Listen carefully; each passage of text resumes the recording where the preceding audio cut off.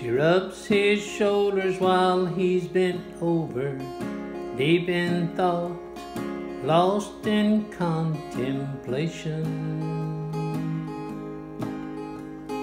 Due to the choices before him, to ignore them was a strong temptation. So he tinkers between the letting off of the sting and the question that is at hand. There's no longer time to allow the unwind to deter him from choosing where he will stand.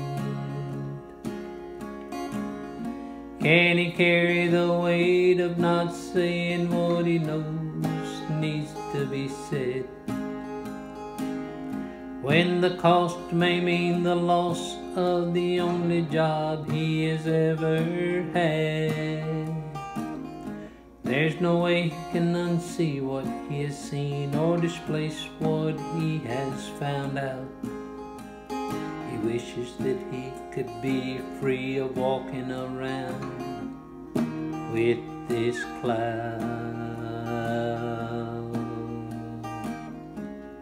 He decides to wait instead of agitate the situation there until he retires.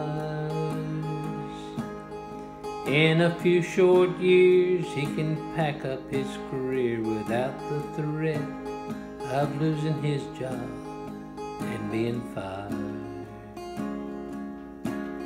So instead of the grief, he now feels a sense of relief as her hands hit all of the right spots. And he says to himself, all now is well, as the spur of the dilemma is swiftly forgot. He has chosen to carry the weight of not saying what needs to be said, not knowing before he retires he will be dead, and all of those left to follow behind will suffer because of his choice.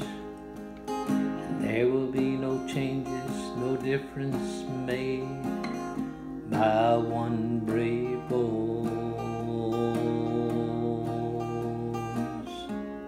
She rubbed his shoulders while he was bent over, deep in thought, lost in contemplation.